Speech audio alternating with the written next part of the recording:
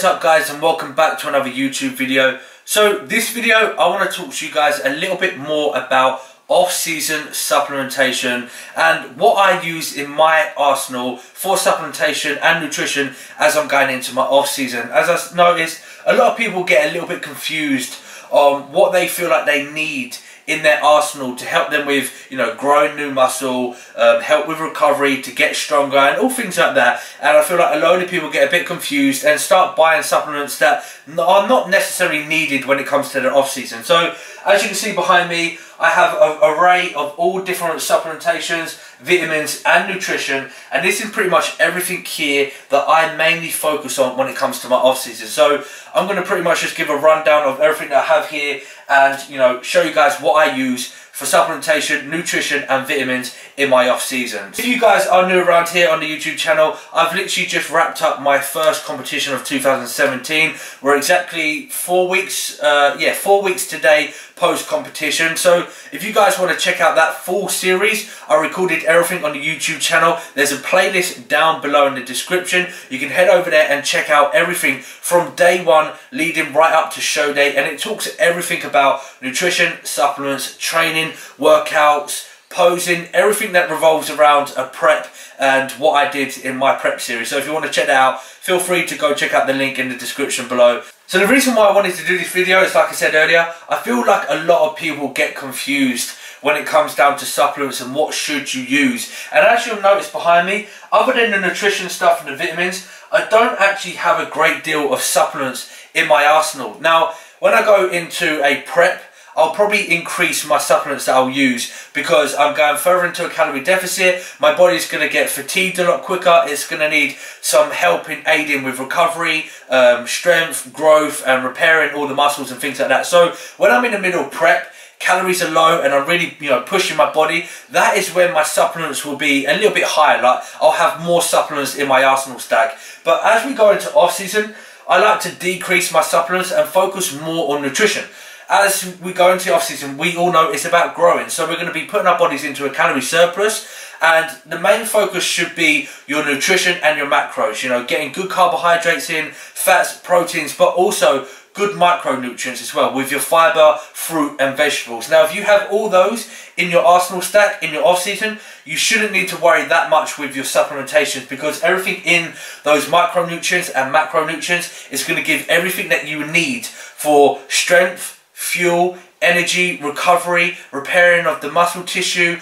Overall, it will just give you everything that the supplements will do also. But as we go into a prep, we don't have a great variety of macros and micronutrients because we're putting our body into a calorie deficit. That is why we use supplements, because they will supplement for the foods that we're not putting into our body, because we have to put that body into a calorie deficit. So starting off with the main stuff that you guys want to know, the supplements. So as you can see here, this is pretty much the supplements that I will use in my arsenal stack. Now, everything you see here, I'll have here in my prep series and also in my off season. So I'll use this pretty much 365 days of the year, and give or take, some things will increase, some things will decrease. But starting with some of the basic stuff that everyone knows, creatine monohydrate. Now, I'll always keep this in, and I've used this right into my prep as well. Most people were asking, did you chuck out your creatine in your prep series? I was using creatine right up till show day. People think about water retention. Does creatine make you hold on to water? To me, in my opinion, it's all a load of it's crap. Creatine monohydrate, I'll use this all year round. 5 grams every single day, that's all you'll need. Now, another one that most people love using nowadays, as you'll see everyone going into their gym sessions, they always have that bottle with them with a beautiful colour, whether it be red, blue, green, yellow, whatever it is. That's normally some sort of BCAAs or essential amino acids. Now, here I have some BCAAs from my protein, which is the watermelon flavour. I won't really use as much in my off season because, again, BCAAs are amino acids. You can find amino acids in protein sources like chicken, eggs, turkey and things like that. So as I'm going into my off season, I'm getting a lot more, meats in and proteins from whole foods that I won't necessarily need to worry about BCAAs. I'll use these in my prep, in my intra-workout, mainly because I'm putting my body into a calorie deficit. I'm not getting a great deal of protein sources in from animals like the chickens, the eggs, etc. So because I'm not getting that amount that my body will need from the whole foods, I will supplement that with some essential amino acids just to help keep protein synthesis and to keep my body anabolic. But in the off season, I won't worry as much. Alright, so now moving on to one of the most popular supplements that everybody craves about nowadays, pre-workouts. So if you guys have been a loyal subscriber, you will know that I'm a big advocate of Strong Sports Stimumax and Vascumax. Now if you are new around here, both of these are probably one of the best pre-workouts in the industry at the moment. You have a Stimumax, which is obviously by the title of it, a stimulant-based pre-workout. So if you're somebody that craves those caffeines and you know, that energy buzz that most people do want to get out of their pre-workouts, Stimumax is probably the best option for you guys. And they have just brought out a new flavour, if you are interested, which is fruit salad. The other flavour they do have is cola. Personally, I like the cola, but the fruit salad is just as nice. So the other one that Strong Sports has is Vascumax, which is V3. So that means there's 3 versions of this.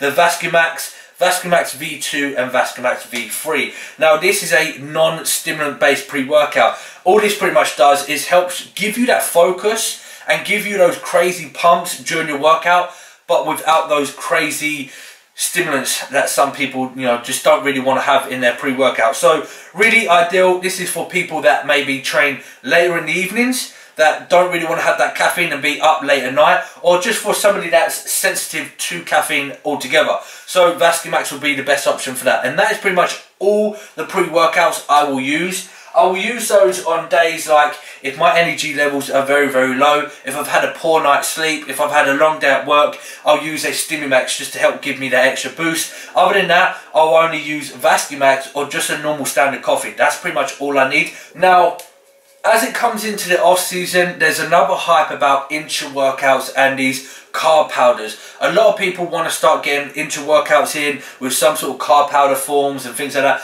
I'm not much of an advocate about using intra-carbohydrates. I just don't really feel like it's necessary. I feel like I get enough carbohydrates you know, throughout the day, in my pre-workout meal, the day before, and in my post-workout meal, that I don't really need to get carbs in an intra-workout to give me that extra boost in my workout. But if I feel like I need to get more carbs in my off-season, pretty much just to help me grow and just to get more calories in, I will chuck in some sort of carbohydrates in my intra-workout, only because I may need more calories to get in, and I can get in a liquid form, which would be easier for me to digest, and it just adds up on the calories. So what I would use for an intra-workout is this at the moment, which is intra amino acids. So this is a blend of essential amino acids and BCAAs and also L-glutamine. So this is what I would use in my intra-workout stack, and along with this I would use for my carb powder maltodextrin. Now I personally like using this one because it digests and I don't get a great deal of bloat, and I'll probably get around about 20 grams in my intra-workout, and that's about it. Some people like to use 60 to 80 grams of carbohydrates from a carb powder. I think personally enough would be 20 to 30 grams max. That's all you'll need, in my opinion. And lastly, the only other supplements that I'll use in my off season is one of the most common supplements that you always find in everybody's arsenal, is some sort of whey protein. So I have 2 forms here. I have the Impact Whey Isolate and I have the Impact Whey Protein. The only difference is the isolate has a little bit less calories, carbs, fats and sugar. Now the reason why I have that is because that is what I was using in my prep series, but because I have some left over, I'm pretty much just using it just for the sake of it. But once that's all gone, I will then start using the Impact Whey Protein. There's nothing majorly different between the two, simply then this one has a little bit more calories, a little bit more carbohydrates, fats and sugars. So it's all calories. When off season we're trying to grow, so there's no harm in getting this in. I'm pretty much just using the isolate whey now just to get it gone with, and once that's done I'll move on to the next pack. But other than that, that's pretty much all the supplements I will use in my off season. I will use nothing else. I focus more on the nutrition, and that is what I'm going to show you guys next. So nutrition is the most important key to growing in the off season, regardless of anything else with your training, your cardio, your sleep, your recovery. This is what is going to get you the results. your nutrition, your macronutrients and your micronutrients. As I said earlier, your carbs, fats and proteins, and all your fibers from fruit, veg, etc. So here is some of the stuff that I will use in my off season. Now, we all know everyone is an individual. When it comes down to the off season, their structure that they will use when it comes to the diet will vary from person to person. Some will use high amount of fats just because it's more of a calorie dense food and they can get more calories from it. Some will probably use just higher carbs. Some will maybe use less carbs, moderate fats, high protein. It just works down to the individual and how you respond best from the foods. For me, I go for more of a simple bro food diet plan when it comes to my off season. So that means I'll use a high amount of protein and a high amount of carbohydrates in my diet, and I'll keep my fats very low to around about 20, maybe 30 grams maximum, which I'll probably chuck in my last meal. So my fats, we'll get that out of the way with now. Fats will come from things like red meat. I'll normally have steak, minced beef, mackerel. It may be whole eggs with the yolk. Other than that, I'll use things like your standard peanut butter,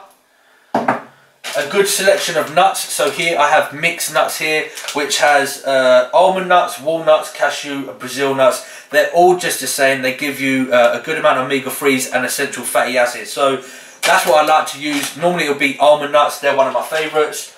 Or another one, which is almond butter. Pretty much the same as peanut butter, but it's just almonds instead. So I'll use these as my fatty acids. But again, normally I'll have steak as my last meal, and that's pretty much all my fats that I'll get in. Other than that, it'll be, you know, a variety of them, and that just depends on where I am on the day. If I'm tired, if I can't be bothered to cook a steak, I'll just use some almond butter or some nuts, which is a little bit easier and a little bit quicker to get in to my last meal of the night. But normally it would always be some sort of red meat. So now we're going to move on to the carbohydrates. I'm a big advocate of using carbohydrates to grow in my off season. So here we just have some of the bro foods that a lot of bodybuilders will use, with some quail oats. You can use some standard porridge oats or whatever you prefer.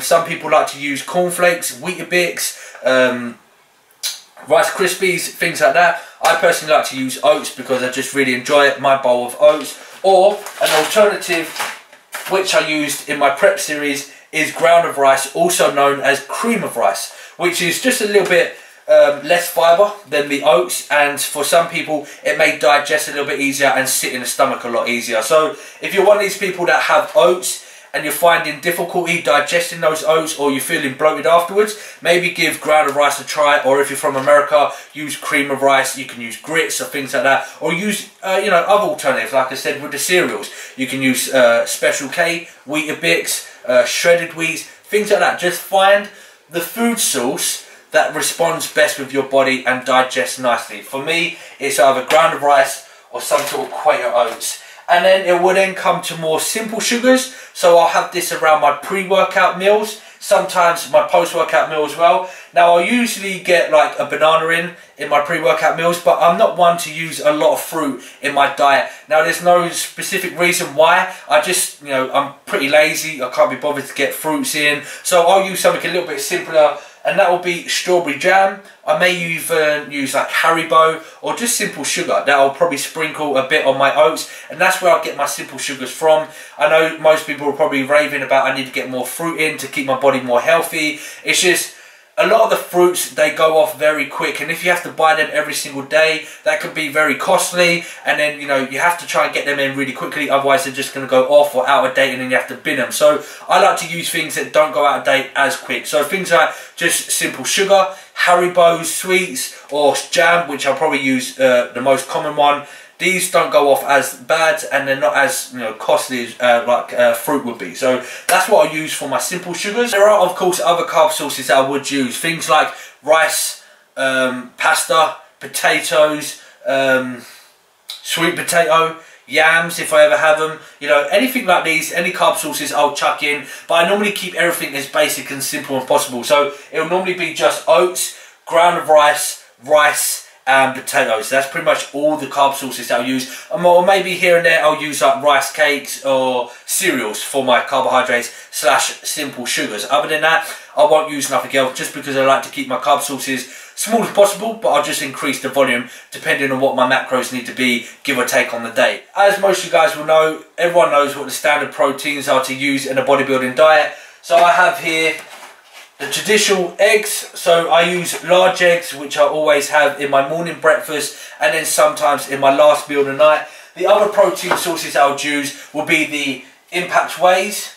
I'll have turkey, I'll have minced beef, steak, chicken, turkey rashers, so like a turkey bacon, tuna, salmon. All these other sources will be the protein sources that I like to use in my off season. Again, I vary that on the day depending on where I am, what I'm doing with work, what I have cooked, what I have on me available, but this will just vary day to day. So normally the standard stuff that I'll have on a daily basis will be your things like eggs, tuna, whey protein and chicken, which I'll pretty much have every single day. Other things I'll chuck in here and there if I have it cooked or if I have time to cook it, but that's pretty much it. Now another thing that I said that you really need to focus on other than your macronutrients is your micronutrients. So many people, when it comes to the off season, they tend to decrease their fibre intake. So things like vegetables, their broccoli, carrots, sweet corn, cauliflower, lettuce from salads, cucumber, all things like this. People start to neglect that a lot more when they go into off season,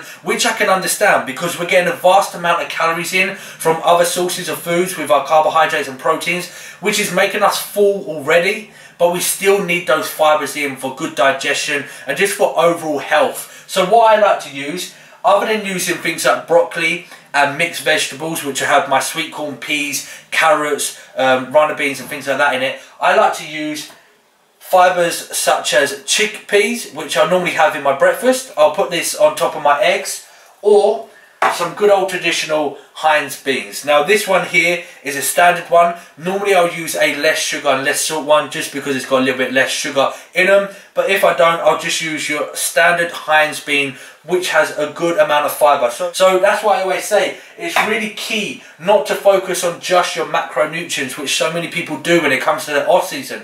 When it comes to the off season, you need to make sure you have good health as well, and it will help with your digestion. So get your broccoli in, get your green veg in, you know, get all the fibre in as you can as you grow into your off season. It's really key, really vital, and it will help with your growth and recovery as well. So make sure you focus on your macronutrients and also your micronutrients. Alright, so lastly, just to finish it off with all my vitamins that I take, these are not as important to be having in your arsenal in the off season, but this is just something I want to chuck in there for you guys that are interested to see what vitamins that I use. So I'm pretty much just going to show you some of the most important ones that I always like to use all year round, which will be some omega-3 fish oils. I'll normally get these in the morning and in my last meal of the day.